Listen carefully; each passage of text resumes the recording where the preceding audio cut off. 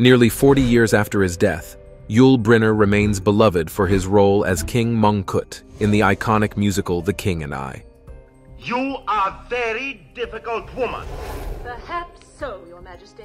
Though known to the crew as temperamental, audiences' views shifted thanks to revelations from his daughter about his private life. Join us as we explore Brynner's famous roles, personal life, bisexuality, and discreet relationships. Early life mysteries.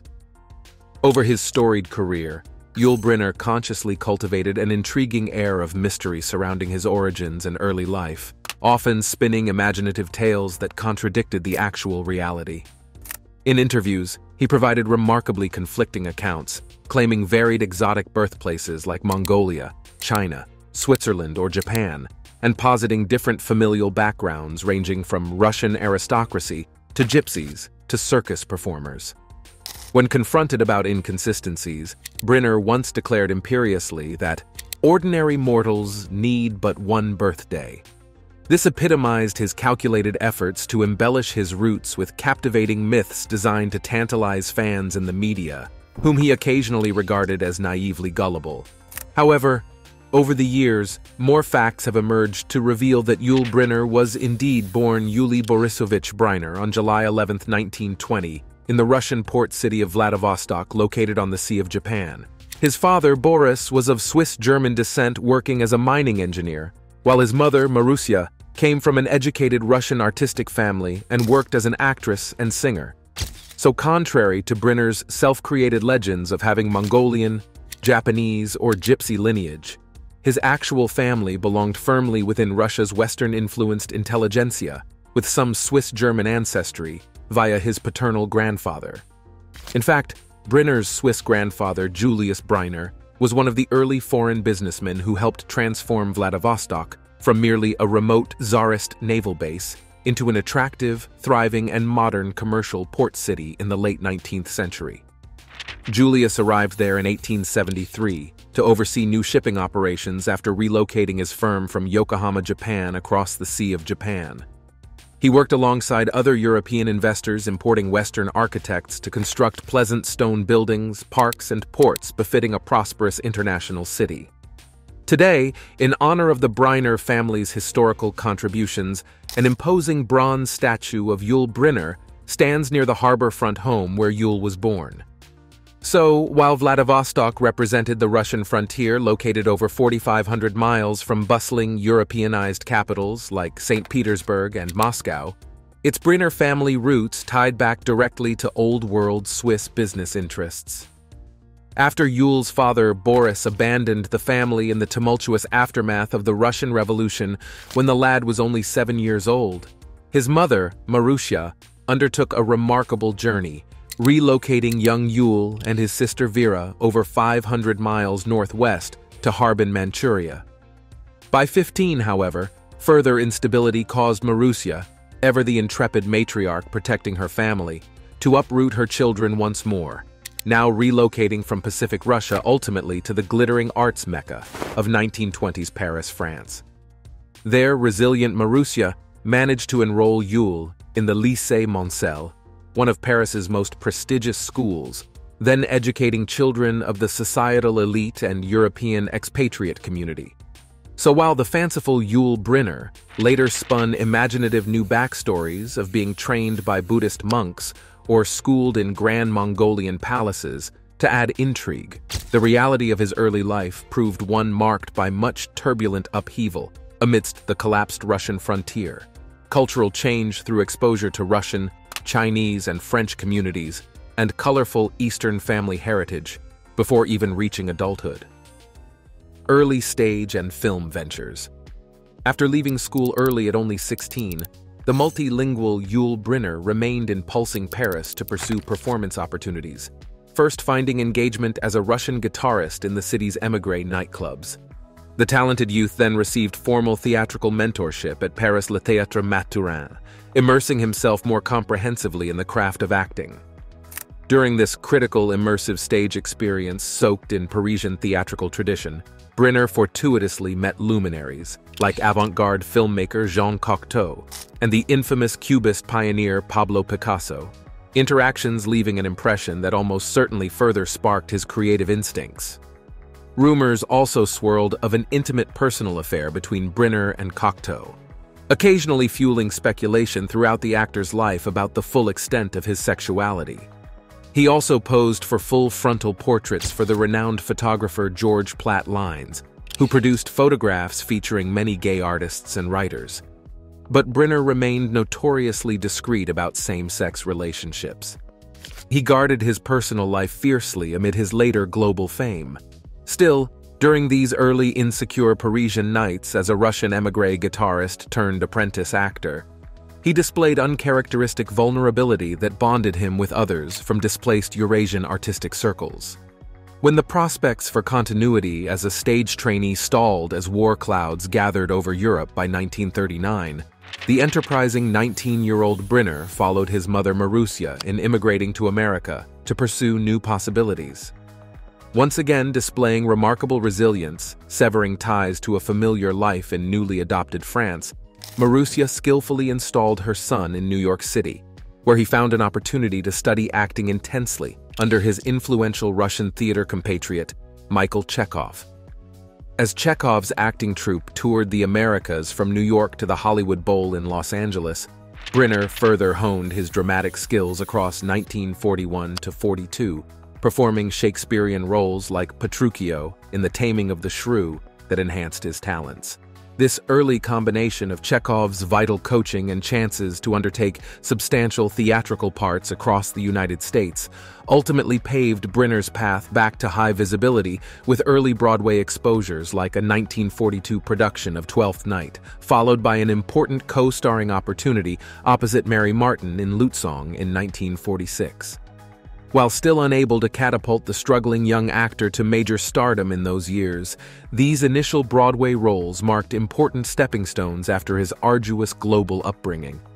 And when subsequent satisfactory acting jobs failed to flow forth easily, the perennially industrious Brynner displayed yet another side to his talents, smoothly transitioning into burgeoning television production work, including directing early TV programs while learning the Desilu studio system.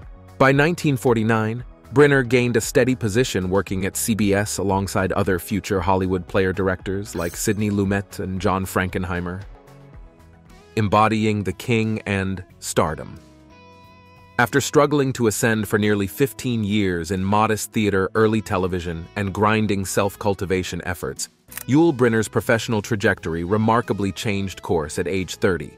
When he dared to audition in 1950 for the iconic central role of the proud King Mongkut in Richard Rodgers and Oscar Hammerstein's new stage musical, The King and I.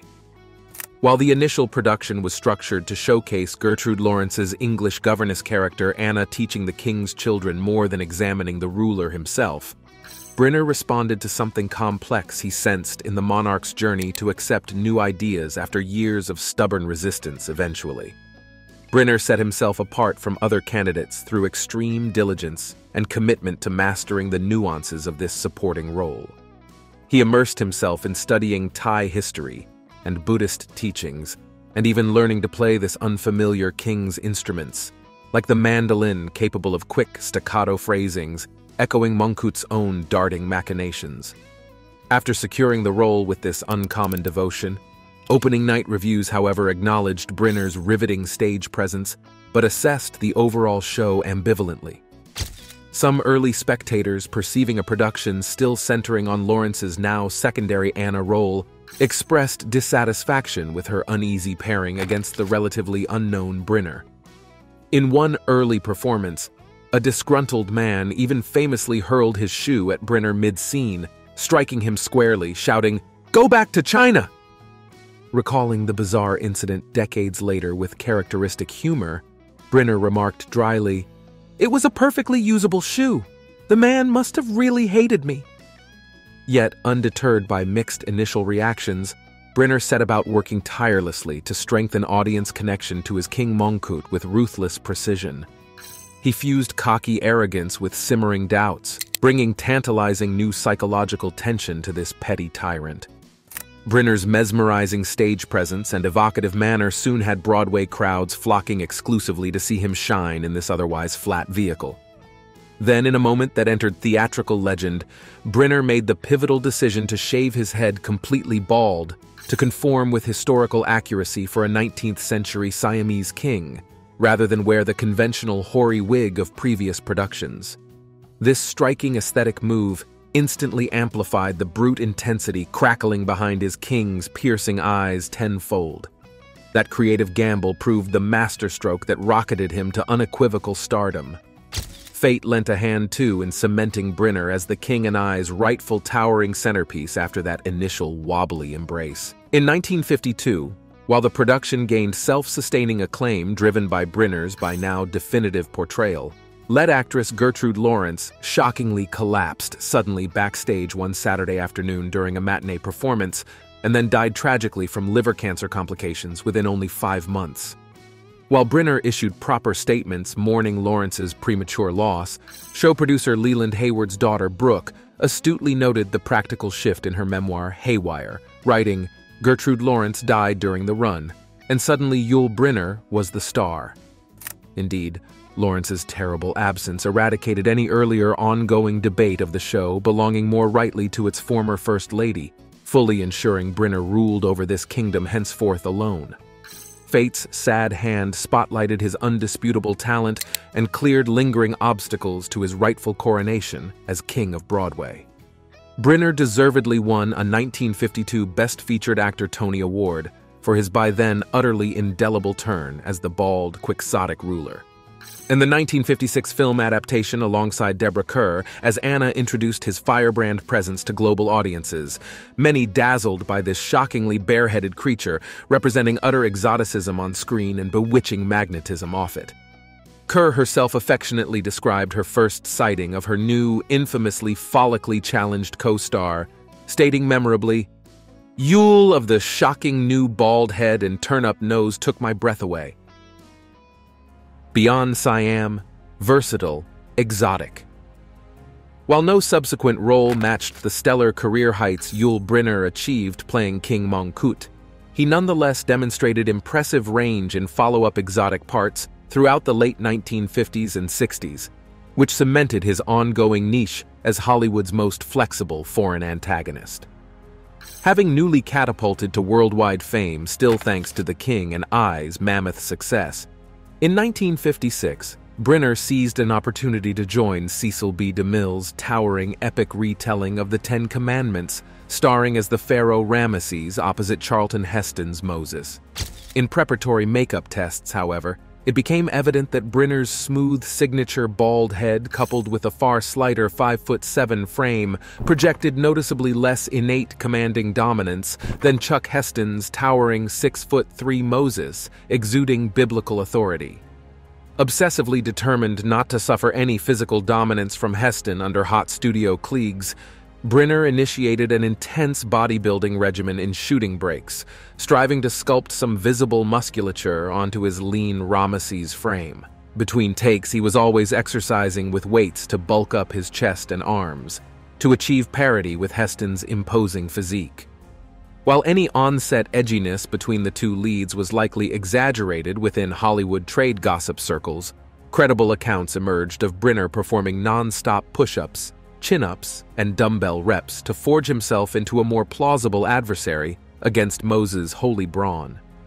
In the finished film, glimpses of Brynner's sinewy physique and chiseled facial expressions indeed effectively projected the formidable antagonism necessary to stand against Heston's juggernaut presence.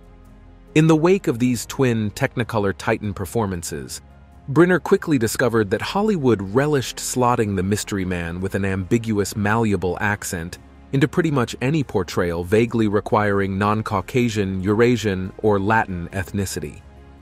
While some roles unavoidably edged into uncomfortable racial stereotypes offensive by modern standards, Brynner brought an innate thoughtfulness that sought to imbue his characters with dignity and shadings beyond simplistic caricatures. With precise yet adaptable accents and chameleonic comfort slipping into robes, kimonos, Russian war uniforms, cowboy gear, or tunics for his over 70 diverse screen roles, Brynner gamely proved able to inhabit seemingly almost any culture required for 30 years. By this ongoing versatile calculus, while undeniably still a Russian-Swiss stalwart, his acting stealth made Brynner into Hollywood's global everyman. Indeed, this versatility coupled with at times still mysterious persona despite fame brought Yul Brynner the colorful nickname Hollywood's ambassador from everywhere. Brynner himself jokingly once remarked on his diverse on-screen range, "I just play me in different costumes and accents." Ultimately, international audiences truly loved the crushed velvet tones of his voice, imperious gaze peering out from below his sleek bare scalp, and talent convincingly assuming almost any foreign role under prodigious layers of theatrical panache. For that generation, it hardly mattered whether a Russian portrayed Spaniards, Greeks, Arab sheikhs, Cheyenne warriors, Vietnamese officers, Argentine gunslingers, or Chinese kings. What dazzled fans was that Brynner made them all pulse vibrantly through his singular spark. Westerns and mano a mano with McQueen.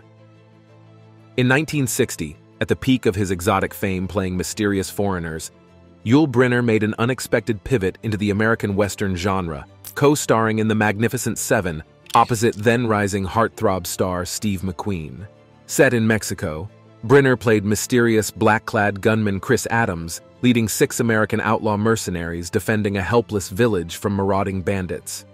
McQueen was cast as Vin Tanner, one of Adams's crew with a flashy persona whose streetwise law-breaking ways made him an uneasy ally. Off-screen, however, accounts emerged of an even more uneasy rivalry brewing between the leads themselves as production unfolded. Despite their dangerous on-screen rapport, Brynner reportedly distrusted the younger star's attempts to grab attention, sensing a threat to his dominance as the nominal headliner. These insecurities stemmed partly from physicality, as Steve McQueen stood 3 inches taller than the 5'7" Brynner, who was perennially self-conscious about his height since childhood. Obsessed with not allowing McQueen's natural stature to figuratively or overshadow him on film frames, Brynner is said to have conspicuously constructed small hidden mounds of dirt beneath his own feet during scenes they shared.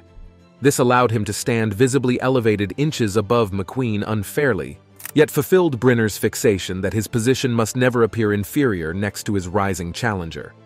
Aware of this sneaky tactic, however, McQueen then made his own power move through passive retaliation. The cunning star would discreetly kick away Brynner's concealed dirt platforms bit by bit during each take, subtly attempting to return the landscape to natural parity. These character-driven headgames reflected by their gunslinger anti-heroes defining independent streaks and mutual distrust escalated tensions between the leads off-screen. Brynner became so paranoid about McQueen stealing focus that he once infamously hired a crew assistant whose sole job was just to count how many times McQueen touched or adjusted his trademark cowboy hat during Brynner's speaking lines. For emerging 1960, Hollywood belonged increasingly to a young virile Marlon Brando and this steely McQueen, not worldly 1950s elders like Cary Grant or Brynner. So his wretched ballooning paranoia of being upstaged, while perhaps understandable on some level, also came to define Brynner's star descent into offers playing heavies rather than leads in mediocre projects thereafter. Their infamous rivalry made for scintillating Hollywood press, but in letting McQueen get so corrosively under his skin rather than coexist professionally, Brynner's bitterness and ego arguably damaged his career trajectory most with this fateful 1960 inflection point. Enigmatic reputation and unyielding demands.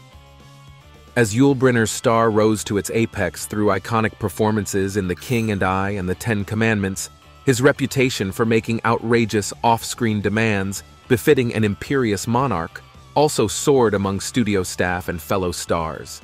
Always telegraphing hardness with a raspy voice and steely gaze, Brynner brought similar cold intimidation to negotiations seeking to maximize his every comfort and privilege no matter the imposition. While complex personal insecurities catalyzed these controlling tendencies behind the scenes, to underlings Brynner's frequent cruelty in refusing the slightest accommodation made him the most dreaded and despised personality in Hollywood, according to some crew member trails. Thus came his snide industry nicknames like The Grump, and King of the Tightwads, alluding to miserly expectations despite his fortunes reaped by starring in lavish blockbusters. During location shooting of the World War II drama Morituri in 1965, Brynner pulled arguably his most eccentric power play ever. The film required extensive sequences set aboard freighters out at sea, yet dreading monotonous passage across choppy gray waters after interminable days acting, Brynner demanded production build an improvised helicopter landing pad directly on the ship. This special modification allowed him personal commission of a private chopper, whisking the great man ashore alone to comfort at day's end, abandoning lesser cast and crew to standard ocean voyages back. While fellow stars like Marlon Brando or Frank Sinatra owned bad boy reputations off-screen, Brynner was probably the only actor ever who needed to be flown off a mundane film shoot daily, lest he deigns to suffer common passage. Through the decades, whenever studios or theater owners acquiesced to his mercurial preferences, equally extraordinary new demands seemed to follow continually. Brynner's splendidly furnished customized personal dressing room and indulgent perquisites became as legendary as his performances. Biographer Michelangelo Capua recounted some of Brynner's exorbitant everyday expectations, including cartons of the same brand of mineral water, special furniture, additional phone lines, mirrors, egg rolls, and air conditioners. Everything was precisely tailored to his estimations of self-comfort, betraying no concessions to cost or burden. Whenever circumstances fell short of this anticipated splendor, Brynner thought nothing of browbeating organizers Clint Eastwood style, or storming off in a rage inconveniencing all involved. A frightening case occurred during a guest interview on NBC's Today Show, when arriving to find staged seats of unequal height, Brynner disgustedly abandoned host Barbara Walters mid-show, rather than suffer the minor mark of diminished stature beside fellow guests on live TV. Such selfish acts bordering on narcissistic disorder won him contempt among peers for massive inner frailties contradicting that outer brute facade. Now it's time for today's subscriber pick. The world knew him as the iconic shaved-head actor in The King and I, but few were aware of Yul Brynner's secret daughter with model and actress Frances Martin, hidden from the spotlight. Yul Brynner's daughter confirms what we thought all along. Lark Brynner reveals the ups and downs of being the daughter of a Hollywood megastar, born outside the bounds of marriage. Yul did not acknowledge Lark as his child until she was 17. Despite a roller coaster relationship, she now cherishes her father's memory. Proud of his stellar acting career and his courageous anti-smoking advocacy before lung cancer took his life in 1985. Lark also traveled to Russia to unveil her late father's statue in his hometown of Vladivostok. What do you most remember Yul Brynner for? Let us know your favorite Yul Brynner performance in the comments. The questing intellect. Beyond fame playing exotic strongmen, Yul Brynner privately cultivated wide-ranging intellectual passions that shaped deeper dimensions of his personhood. A polyglot since youth, Brynner attained fluency in English, French, German, Spanish, Italian, Russian, Cantonese, Japanese, and some Romani, which imbued a unique perspective both into acting and engagements like his humanitarian work for United Nations refugee programs.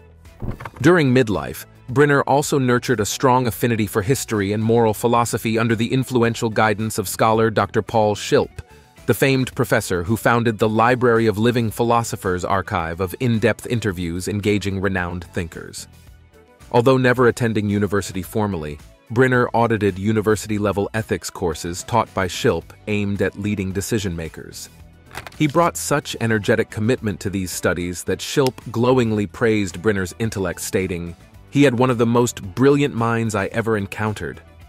This fierce curiosity only deepened with age as Brynner devoured dense tomes ranging from ancient Eastern poets to Russian classics Tolstoy and Dostoevsky during his extensive travels. Biographer Capua noted Brynner was a great reader and owned an immense library, frequently gifted rare volumes by contacts around the world aware of his eclectic tastes.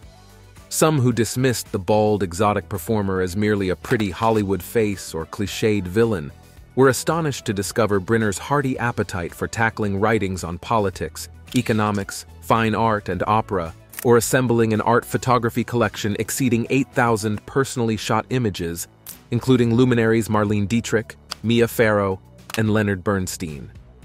Brynner also relished chess with celebrity friends and playoff matches backstage on opening nights, often fueled as much by competitive predilection as theatrical nerves. This underpublicized intellectual dimension helps account for late-career intrigue that drew Brynner to pioneering science fiction concepts he discerned rippling through author Michael Crichton's early Western thriller screenplay Westworld from 1972.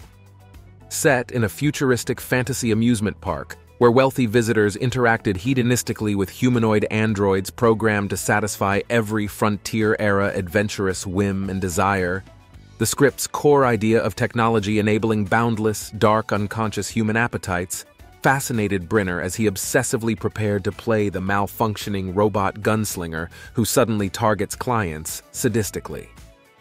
Private life. Despite later being typecast on screen as untethered rogues living among foreign communities, off-screen Yul Brynner nurtured surprisingly traditional domestic yearnings as a family man throughout his life.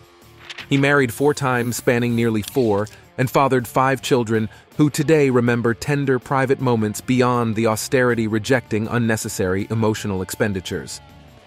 Brynner's first marriage to actress Virginia Gilmore from 1944 to 1960 yielded son Rock Brynner in 1946, who matured into a historian and writer teaching in Connecticut. Tragically, Rock passed away recently in October 2023. In 1962, during Brynner's second marriage to Chilean model Doris Kleiner, he fathered daughter Victoria, a consultant living in Los Angeles. Yul Brynner's daughter confirms what we thought all along. With his third wife, Jacqueline Thion de la Chaume from 1971 to 1981, Brynner adopted young Vietnamese war orphans Mia and Melody. Despite frequent career separations and controversies, her daughter regarded Yul as a great and loving father. His final 1983 marriage to Malaysian ballerina Kathy Lee lasted contentedly until his death in 1985. By several children's accounts, despite the broken succession of mothers, Brynner nurtured lasting, profound connections with each even through transitions. Yet this battened-down domestic satisfaction only emerged privately after closing the stage door. Publicly, Brynner pruned a contradictory, miserly image forbidding frivolous excess. Despite reputed peak career earnings of over $157 million in today's money, he had a comical, penny-pinching reputation on movie sets and publicity tours, where privilege trappings needed a strict managerial eye. Brynner traveled with his own food provisions and tools, even for banquet dinners to control portions, famously once chastising a chef in France for wasteful vegetable trimmings. Some friends speculated this curious stinginess was overcompensation for early poverty and exile, instilling a lasting dread of instability. But as with all Brynner matters, definitive motives remain elusive. Perhaps Mel Brooks parodied his friend's dual public-private Brynner personae, most insightfully saying behind the on-screen camels, pyramids, extravaganzas lurked essentially plain chicken off-screen, ever final contradictions between self-perceptions and realities too human. Curtain calls as the king. Despite frustrations with film roles diminishing in the 1960s as public taste moved on from Hollywood exotic epics, Yul Brynner continually returned to the stage domains where he first achieved stardom. Throughout later years to his final curtain, The King and I's King Mongkut represented Brynner's signature calling card filling concert halls and touring companies enabling both comforts and glory in old age. After the first run, Brynner revived his bald majesty first during a 1977 Broadway revival. Then, for much of his late 50s and 60s until shortly before dying at 65, hardly a year passed without Brynner starring in some lavish production of the Rodgers and Hammerstein classic for nostalgic crowds. By 1985, when lung cancer forced final bows, his lifetime tally of King shows reached a Guinness record of 4,625, which was never replicated nor fathomable today. Embracing spirituality and making peace. After receiving a devastating terminal throat cancer diagnosis resulting from lifetime heavy smoking in 1983, Yul Brynner remarkably embraced sobering reality with minimal self-pity. Somehow, this apex predator, so wary of perceived vulnerabilities earlier in life, summoned late grace facing the harshest truth. Finally, with time short yet so much still meaningful, deeper dormant dimensions awoke shifting focus toward family and spirituality. Already fascinated for years by Eastern thought, art, and Buddhism, Brynner began studying conclusively to penetrate mystical concepts more meaningfully while coming to terms with pain and finite timelines. And the discipline that first lured him to seek theatrical authenticity playing Asian rulers, he now channeled profoundly facing that last stand. Former Buddhist monk Quentin Belding, who grew close to counseling the actor, noted new joy observing Brynner's late renewal, marveling, "Yul approached death beautifully like a samurai. Content finally simply sinking into fate with fearlessness few achieve."